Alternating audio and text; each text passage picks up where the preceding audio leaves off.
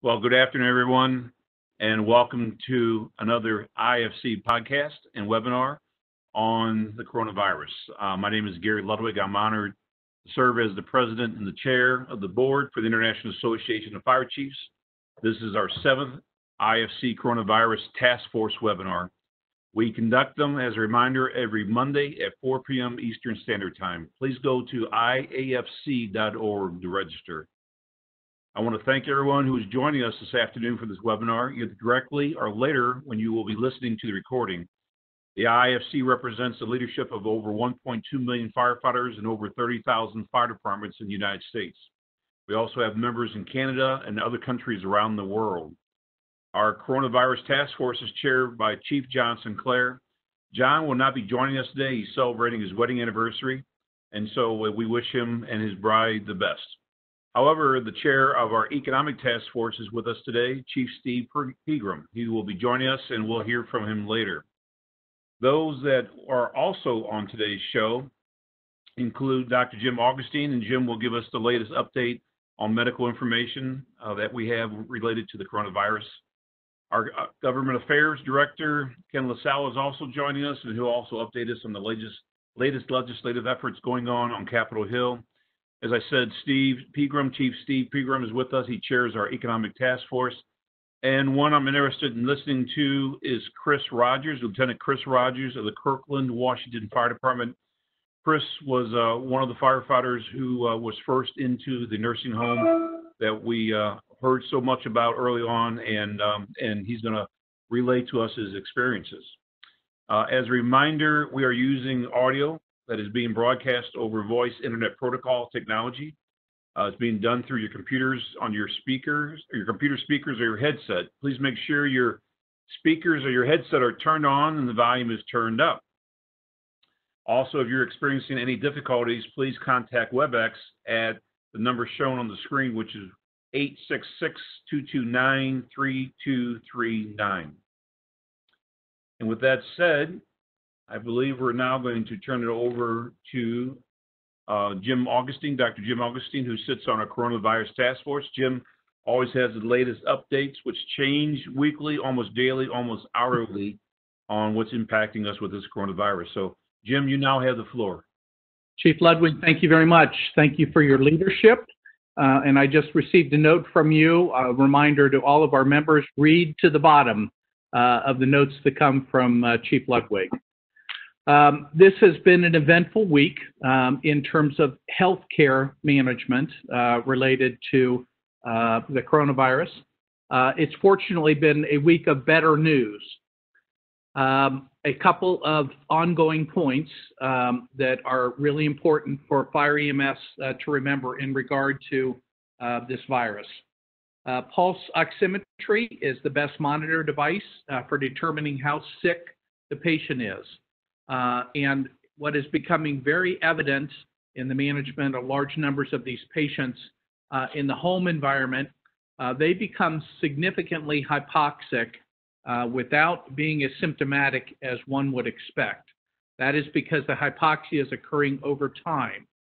Our EMS people, and I had a couple of these surprises this week, put the pulse oximeter on the finger of the patient, noted it to be very low, tested it against another pulse oximeter. When another vehicle got there, they tested against another pulse oximeter, and their readings are in the 80s with a patient who is tachypnic, but is not otherwise complaining of shortness of breath. That is the common presentation of many of these patients once they get into the pulmonary dysfunction mode. So a reminder of how important the pulse oximeter is, and it is frankly the only device in many situations that is needed to determine how sick the patient is. Still in the station, and when it comes to our workforce, the symptom checking device, so your survey form and a thermometer, are the best ways to determine if our members potentially are ill and if they need further investigation in terms of their personal health. Identifying asymptomatic carriers has become more difficult with this virus. And we are learning that there may be more and more asymptomatic carriers in the community. As we reopen, that may become more of an issue. Nonetheless, the cases keep decreasing across the country. Next slide. The CDC this week announced a few new symptoms.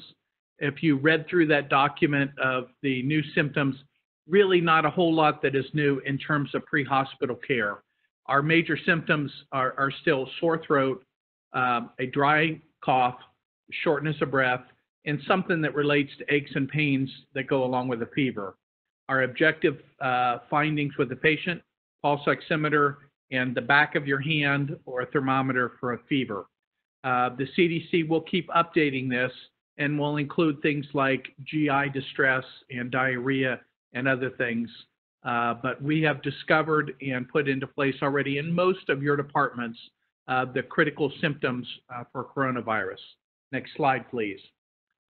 We are worried and noticing the issue related to out-of-hospital cardiac arrests.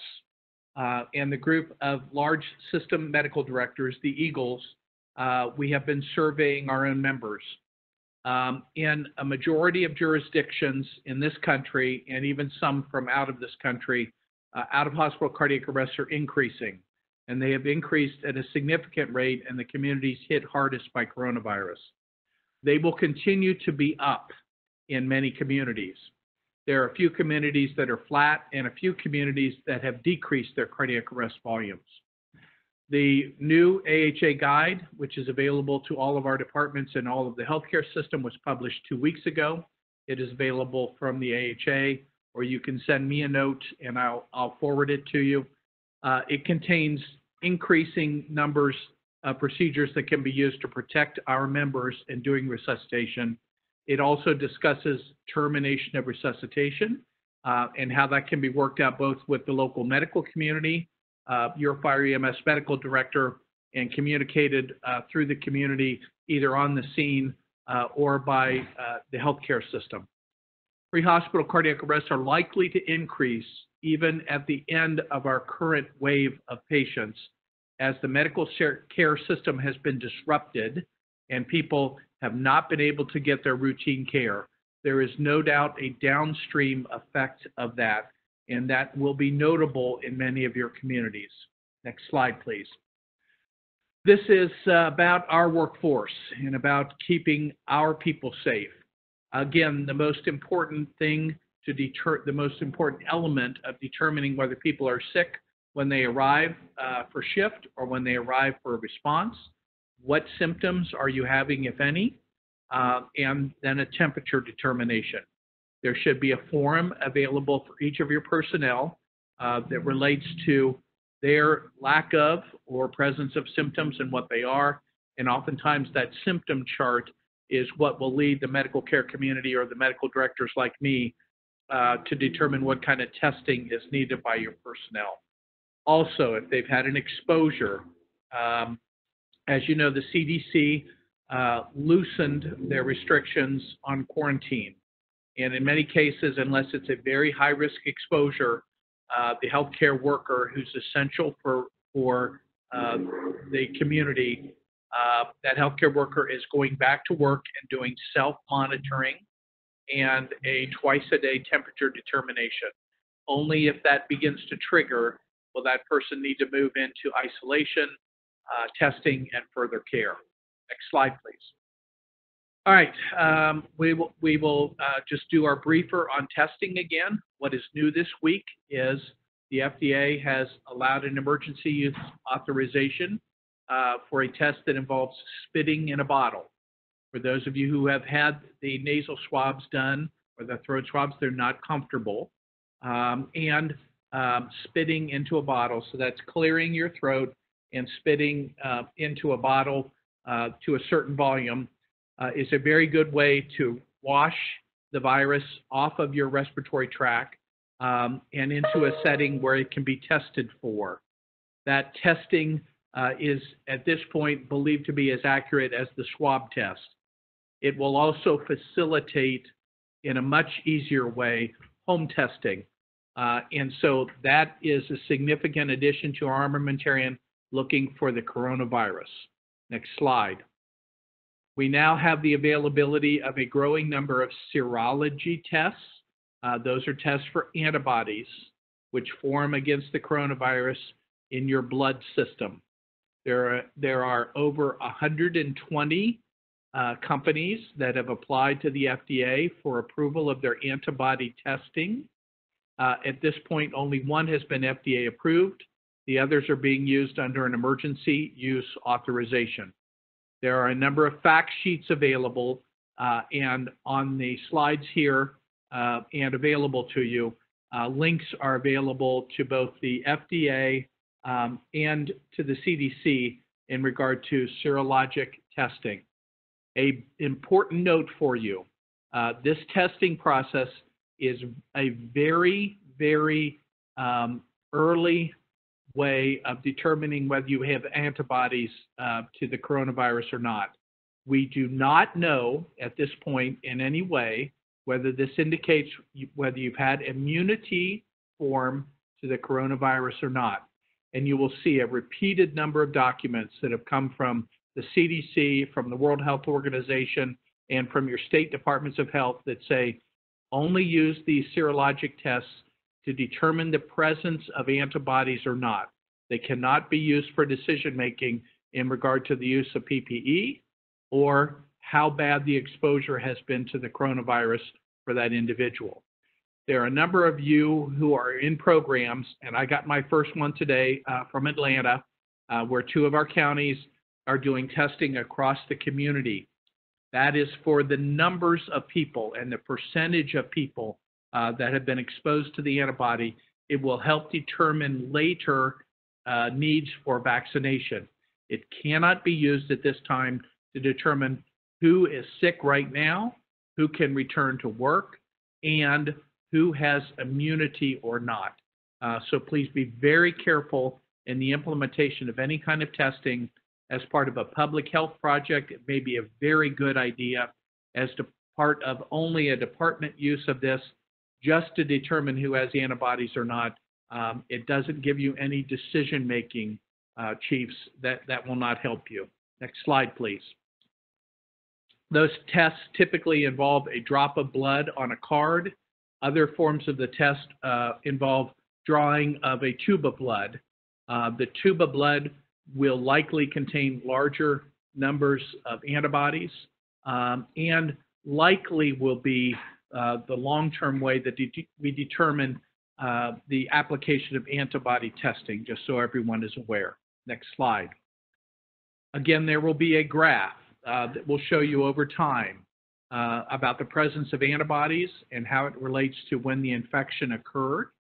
There is a gap between the time that you are exposed to anything and your blood system builds antibodies. In other diseases, that's about 2 weeks. And it's important that we understand serology for diseases like hepatitis and measles and other things that we use for decision-making in the service.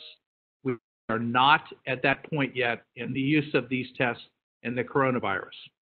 And on this slide, I also remind you, we have had individuals who have had persistent positive tests on the swab testing done in people's noses. We do not know how, at this point, to interpret what those persistent positive tests might mean in terms of contagiousness of that individual, either in the station or at home, or if we have, with this virus, the potential for a carrier state. So that will be a quandary. And it seems many departments with enough members have had one person who got ill, they got better, they had another test done to clear them to go back to work or to donate plasma, and that test is positive. That is a situation, again, we do not know how at this point to determine what their long-term might be. We know at this point that potentially means that they're contagious or infectious, and will have to take ongoing precautions around their family, the community, and are likely not a good candidate to come back to work. That is part of the current CDC guidelines. Next slide. Our next challenge, and what the task force will be dealing with over the next couple of weeks, is how the Fire EMS service will contribute to the reopening of America and to the world. Those are very important steps. We have a number of documents that are coming out. You should use the documents available at the federal level, at the state level, and then at the local level. and you will have to be active in determining what your actions need to be as we reopen. Next slide. Some of those elements include how the department will be involved in monitoring situations that are going on across the globe. What we are concerned about is there is a potential for a second wave of illness, so that even over the next couple of months, if we begin to see significant reductions in patients in America, significant reduction in hospitalizations and deaths, that there still could be the spread of this virus across the globe. So the public health officials will begin to look very carefully at what is going on in the southern hemisphere of the globe. If they see in that community ongoing spread of the virus, there is a greater likelihood that then when cold weather arrives back in the northern hemisphere, that the virus will reappear. It will also in the fall in this country be mixed with influenza and our other common winter diseases. That will be a much more difficult situation for us to move through. It also means oftentimes second waves are worse than the first wave, and it's potential that we could have to shut back down again. Therefore, it makes our window of opportunity and our work with Gary Ludwig and other members of the IAFC planning group, the economic task force, we will have a lot of work to do in this window where we can address care, we can address our communities, we can address our PPE, we can address our finances, we can address our testing mechanisms and our way of containing it should it begin to occur again this fall. And we will continue to look for development of a vaccine. At this point, the numbers look like this. There are 60 vaccines that are currently under development across the globe. There are 5 of them that have moved into trials. There is a need for us to move through a very significant planning process about how we will apply the vaccine, both in this country and across the globe. And of course, it is across the globe that is the long-term solution to coronaviruses. It will be important for you as fire EMS leaders to determine how and where you will be involved in the process of both testing and vaccinations. And you will need to work with the rest of the public health and the hospital and healthcare communities in your world to make sure that you are a participant in this. There will be first an attempt at large-scale vaccinations should we find one that is safe and effective. You may want to be part of that, as a number of our departments were in the H1N1 flu event 2009, and most of our state EMS agencies approved the use of our people to deliver vaccinations under a fixed protocol and in concert with public health. That may be the situation again when the vaccination comes available. We also may particularly be needed to deliver vaccinations and testing to situations where patients and persons cannot get out very easily. So that will be our heavy needs communities, and you should discuss this with your public health and your healthcare officials. I appreciate the opportunity to present. We're turning the corner on this, at least through its first wave. Over the next couple of weeks, we will have more planning to do, and particularly related to our window environment here and how IAFC and Gary and C. Pegram and others will be leading us through that. Chief Ludwig, thank you very much, and I will be on for the rest of this and available for questions. Thank you, sir. Wonderful. Thank you, Jim. Again, outstanding information, always timely and relevant, and again, it changes weekly. So I encourage you to, those that are listening, to please join us every Monday at 4 p.m. Eastern Standard Time to hear the latest from Dr. Jim Augustine. Thank you, Jim. And what Jim made reference to at the beginning is that as we were getting ready to go to the air, the IFC issued a mass blast email alert to all our members on a call to arms. We need to contact our Congress representatives in the Senate and in the House You can use the IFC's Legislative Action Center to contact them. It's an easy methodology. That we need support for $5 billion, the next stimulus bill in the AFG program, and also $5 billion to be put into the SAFER program. I continue to get repeated emails, phone calls, text messages from chiefs that are telling me that their city managers already are preparing for 5, 10, 15, and even 20% layoffs in each department because of the downturn in the economy and the impact on revenue for local government. So this is kind of a good segue. So again, I encourage you to go and you need to contact your representatives and please ask them to support the fire service by embracing that type of funding that we need. And it's not a want, it's a need inside the EFG and the SAFER programs. So this is a good segue to our Government Affairs Director, which is Ken LaSala, who again storms the steps up on Capitol Hill on our behalf. And so I'm now going to turn it over to our Government Affairs Relations Director, which is Ken LaSala. Ken, you now have the floor. Thanks, Chief Ludwig. I appreciate everybody's time today. My presentation will be fairly short. I just have one slide. The big thing I'm sure you all heard was from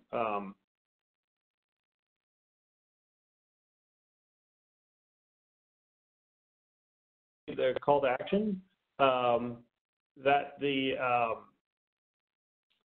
basically, as you heard, we're asking for $5 billion each for the Assistance to Firefighters Grant Program, and also $5 billion for the SAFER Grant Program. Now, the purpose of this is to do two things. One is to help fire departments now deal with the supply needs that they have, and also be able to purchase the N95 gear, the sanitizing agents, and other personal protective equipment and equipment that's needed to protect the fire station and the firefighters. And then two, to start dealing with the personnel costs that are coming from COVID response, including backfill and overtime costs. And then also to help fire departments be able to retain and rehire firefighters over the summer when it looks like some layoffs may happen. So one of the things we're doing is also asking for Congress to waive some of the requirements, including the cost share, and even look at waiving the peer review process. That way we can actually get funding more quicker to fire departments. So, you know, Chief Ludwig, Chief Sinclair, and Chief Pegram have met with members of the House and Senate Appropriations Committees. They've met with the FEMA administrator. They've met with you know, the Assistant Administrator for Grants. They've met with folks over at the White House virtually. But really, for this to work, we're really going to need members of the IFC to reach out to their senators and representatives and call them about this issue, and then also to use our Legislative Action Center. So if you go to the link right there on the page, or go to ifc.org/gr, and then go to our Legislative Action Center, you should be able to reach out and contact your member of Congress just with the click of a couple buttons. Getting to the grants perspective, this week we have a lot of good news. One is the $100 million that Congress appropriated for the Assistance to Firefighters Grant Program. The application period starts on April 28th, that's tomorrow, and goes to May 15th. Also, the SAFER grant application period from fiscal year 2019 funding, that is now open and will be open also until May 15th. And then those folks who are going to be applying for fire prevention and safety grants, the application period just happened today, and it's going to stretch from April 27th to May 29th. So that is the legislative update. I will let you know the IFC is looking at some issues regarding HHS. The Department of Health and Human Services is sending money to local fire departments, and then also they'll be opening up a couple of portals for fire departments to be able to apply for funding for treating patients who don't have insurance. However, it's kind of a moving process and also kind of complicated. So we're going to have a blog put up fairly soon, which should explain all the information to you. So that's my update. Chief Ludwig, I'm going to turn it back over to you. Another fine job, Ken, and we appreciate everything you and your staff are doing for us on Capitol Hill. I know it's been a lot of long hours, weekends, and just a ton of work, but we appreciate it. And we pray it pays off with the proper funding for the AFG and the SAFER grants and some of the other legislative issues we're trying to get through. Now I'm going to turn the floor over to the chair of our Economic Task Force, which is Chief Steve Pegram. And I'm thankful for Steve and all the work that he has done with his task force of many experts, also subject matter experts, on helping fire departments navigate through this tough economic times. And so, Steve, you now have the floor.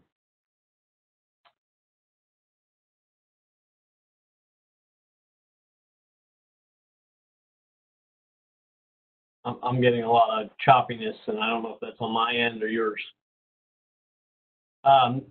So glad to be here again, representing the Economic Task Force. Beyond, Ken's doing a fantastic job as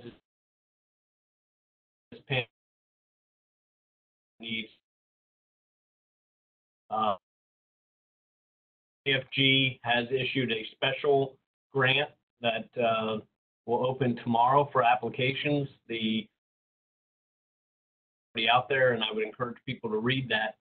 This grant is very specific for reimbursement of or future purchase of personal protective equipment. And there is a list of what equipment is authorized under the grant. So this is a grant. You can items, the PPE, patient. So we $100 million fire. There's also Ludwig and Hey Steve, can I interrupt you just a second? You're cutting in and out, and it might be your bandwidth. Can you try cutting off your video and see if you can just do the audio? I'm not even.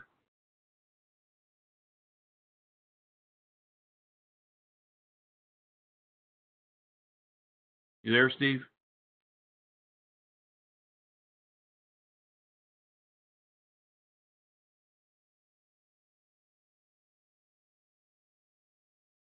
All right, we might have lost Steve. So if he rejoins us, Chris, are you ready to do your presentation? Chris Rogers, Lieutenant Chris Rogers? I sure can. Yeah, why don't you go ahead and start, and if Steve is able to rejoin us, we'll loop him back in. So, Chris, we appreciate you coming on the show today. I know that you were challenged. You were the first case we heard about impacting us in the fire service when it came to coronavirus, and you and your department, so you and your fellow firefighters. So you now have the floor, and we're curious and excited to hear what transpired with you. Oh, thanks for the opportunity to speak to this and stuff. And first of all, thanks for my department for us talking about this. First of all, I want to kind of throw out a correction. My first response with a COVID patient was actually a patient discharged from Life Care Center Kirkland the day before. So she tested positive, and we were greatly impacted by that response. So go ahead and hit the next slide. A little bit of background on the Kirkland Fire Department. We're surrounded by Lake Washington and Redmond and Bothell and Woodinville, with the city of Seattle to the across the lake from us. Our main employer in the region is Microsoft. Oddly enough, our biggest employer in Kirkland is Google. So the first official response that we had for the COVID virus was actually the second day of our 48-hour set on C shift, the 26th of February. And again, like I said before, it was actually a patient that was discharged from a Life Care Center and moved to an adult family home a few hours shortly before we responded. And it was actually not an unusual cardiac event, other than the fact that when we first got there, the caregiver stated that she was just fine. She was okay. So that kind of caught us a little concerned, but nothing unusual. We were wearing normal PPE for cardiac arrest response, which was just eye protection gloves. We did not wear masks, and we did not wear gloves like we typically did for a cardiac arrest. Needless to say, we were exposed. My crew was exposed. to the patient. And that was without a doubt. And actually, when we run with the cardiac arrest, we run with a ladder, or excuse me, an engine, an A-coroner ambulance, what we call it, a medic unit, a battalion chief, and then an EMS supervisor. The next day, which would be A shift, which is, we went around the 4896 shift schedule. Station 21, which is the first to Station 2 Life Care Center at Kirkland, responded to basically the same patient over and over again. And really a huge credit goes to Lieutenant Dick Hughes from Station 21, who identified the problem, identified the pattern, and started addressing the pattern early. And some of the steps he took were passing the information up the chain of command, working with the hospital whenever they transported a patient. And after the fourth or fifth patient, it was identified that the facility had that 2 people from Life Care Center Kirkland tested positive for the COVID virus, a healthcare worker and patient who I think died that day. Again, kind of the key takeaways was that it was a company officer that identified the problem and set things rolling into action. From then, after the COVID virus was detected at the facility, everybody who responded to that facility was put into quarantine or isolation. Now, the challenge is that all of a sudden it took a third of our department out of service right away. And so they took one station out of service, which was the quarantine station, and they opened up a facility that was a abandoned park shed that apparently had some bedrooms in it that was a quarantine station. Now, the challenge is that, and I got to also give credit to my rookie, firefighter Alan, who checks his email apparently on his day off. A lot of us don't check email, but he was checking his email, and he noted that, hey, there's a lot of emails going on about the Life Care Center for the coronavirus, and I'm going, well, okay, let me check this out. I got on my email that morning, Saturday morning, looked at it and going, yeah, it sounds like we might be a candidate for this as well. So I contacted our EMS captain, and I go, hey, is this an issue with my crew? And we had a patient that got discharged from Life Care Center, but wasn't at Life Care Center itself. About an hour later, I got a call saying, yes, you are an issue, and you got to go to quarantine immediately. And which was a new thing to me. I've never been ordered to go to quarantine and ordered to do anything off duty. And unfortunately, if you can hit the next slide. Go ahead, next slide, please. Unfortunately, we had 2 days of time off, and I was actually in Canada. So I had to negotiate back in the United States to move into quarantine. Another challenge is we also had 2 other members that were out of state as well on vacation.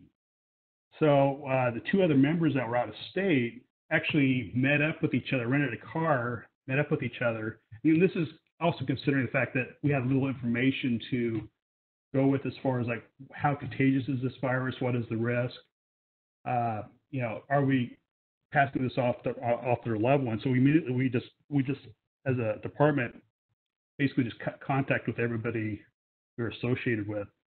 Those 2 guys rented a car, drove across 3 states to get back to Kirkland. So that was kind of a huge challenge as well. Is like, what do you do with folks that, it's easy to quarantine folks that were still on duty, and you put them off in isolation or quarantine. The challenge, what do you do with folks that were off for several days? Next slide, please. So, and again, this is part of the, since this pandemic is kind of commonplace and we've gotten kind of used to it and conditioned to it as a society, this probably isn't a big deal if you have responders or neighbors or whomever that have been exposed to the coronavirus or have a coronavirus. So we've gotten kind of used to it. But in this incipient stage of the event, it was a new thing. We didn't know what was going on. We didn't have a lot of information. We weren't sure how contagious or how fatal it is. And there was actually a lot of fear associated with this. So, some of the things is what is the risk, or what is the right information? And also, what is the family impact?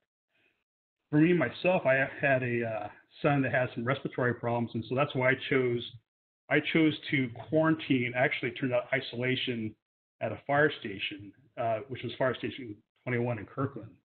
And you see in the upper right-hand corner, it kind of presented some interesting challenges since Kirkland's not known for being a media spotlight, and all of a sudden we had a lot of media attention that none of us were used to.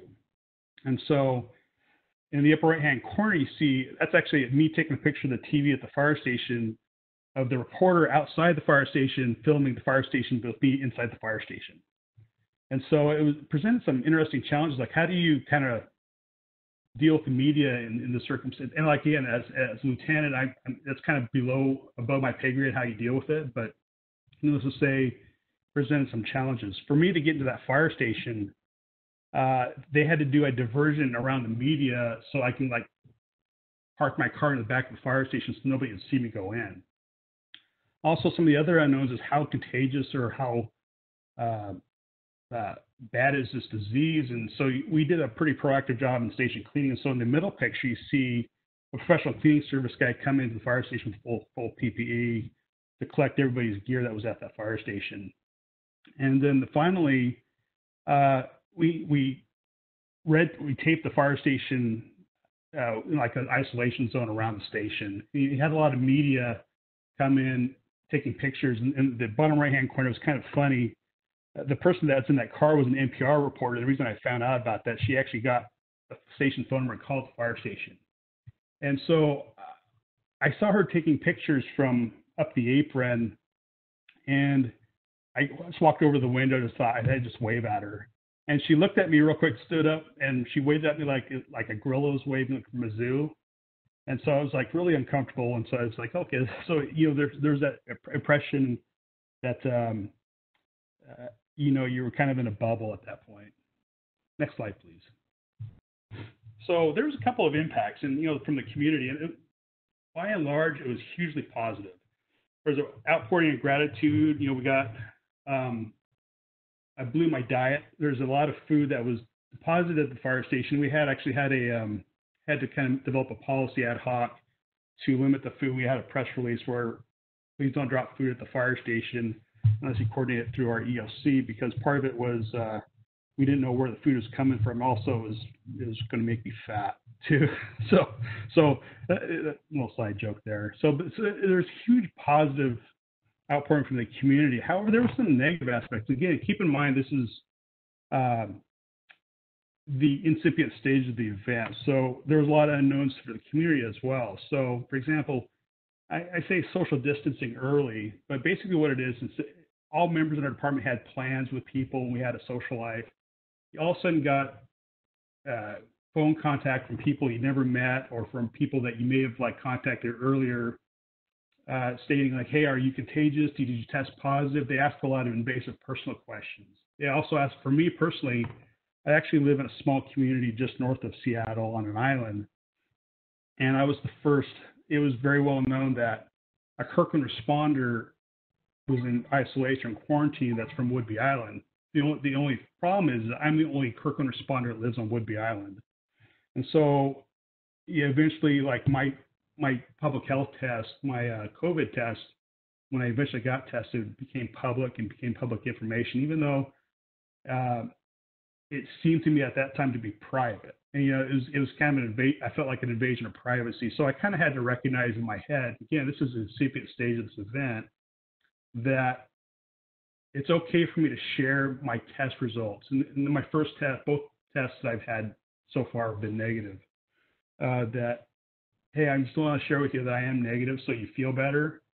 But I'd also remind people that, hey, this is at this point a private health record. So I just throw that out there because, you know, there was a lot of fear in the community from me being in the community, with my kids being in school. And again, I live in a small town, so there was a lot of challenges, a lot of gossip about me that was really, frankly, kind of uncomfortable, but something I had to kind of deal with.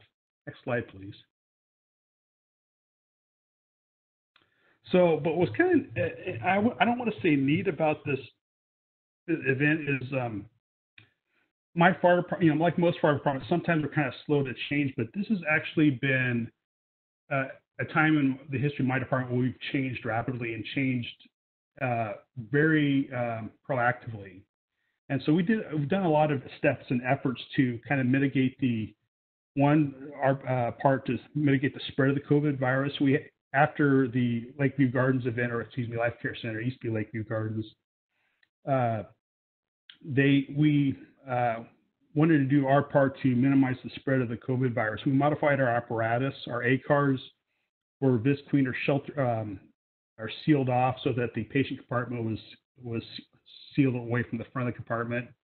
We created, and you see in the bottom right-hand corner, a dedicated decon station, or we call it the COVID car wash.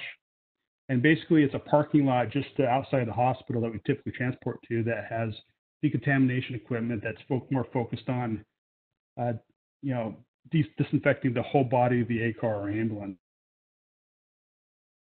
Our hazmat team and made available to all ambulance companies and fire departments that transport to the hospital.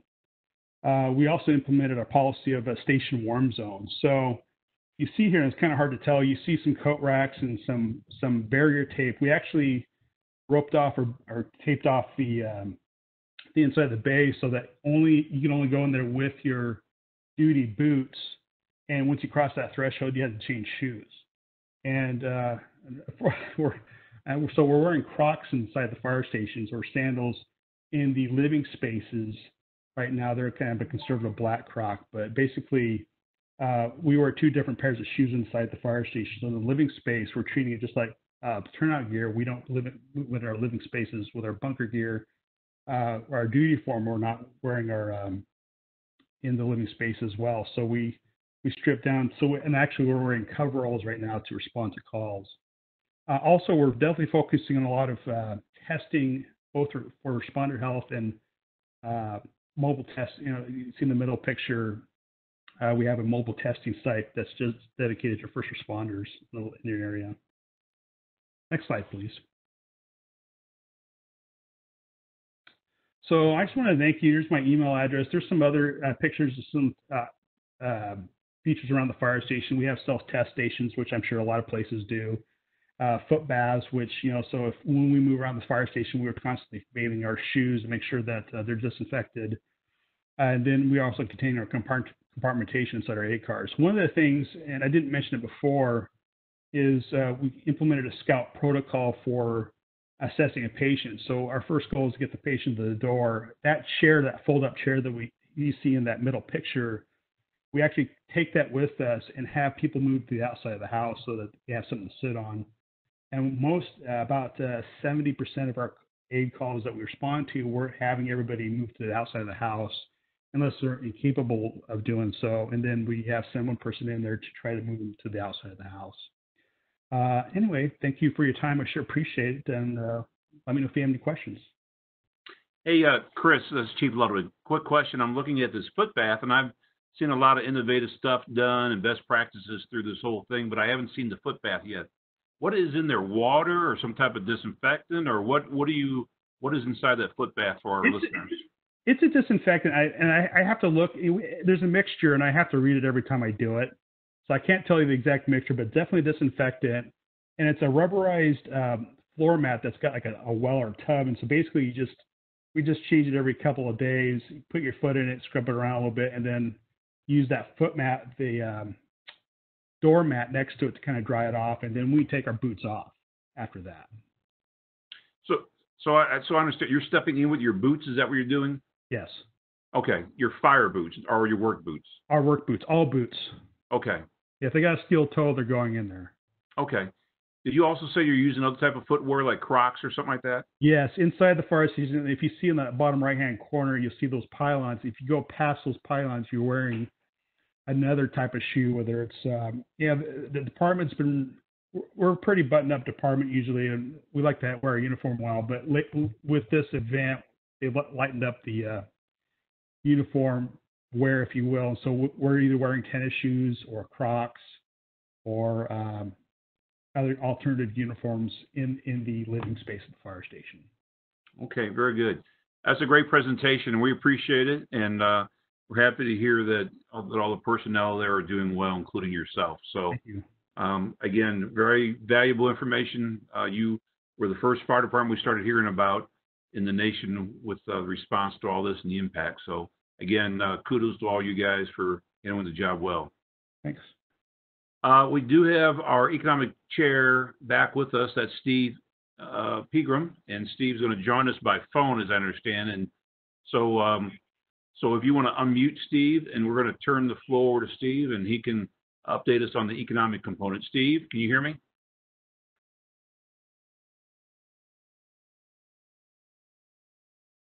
Steve, are you there?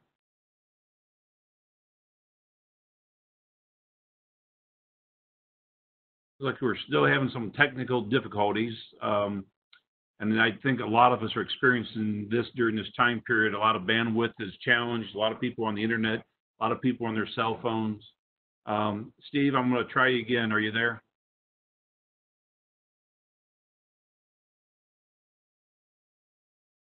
I can see you, but I can't hear you. Maybe back at our IFC studios, they can somehow loop you in.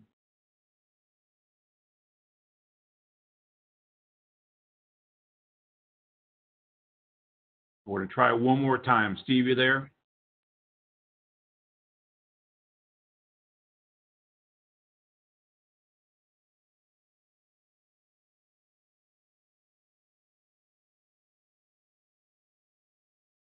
Steve, back in the studios there, are you going to be able to loop him in? Hi, Chief Ludwig. I'm trying. I made him a presenter, and he's unmuted, but we're not hearing him. Okay. We'll give it a little bit more, but I'll give it a little bit more, and then I'll just kind of give a cursory overview on the economic side of things. And I think I know what some of the things Steve was going to talk about.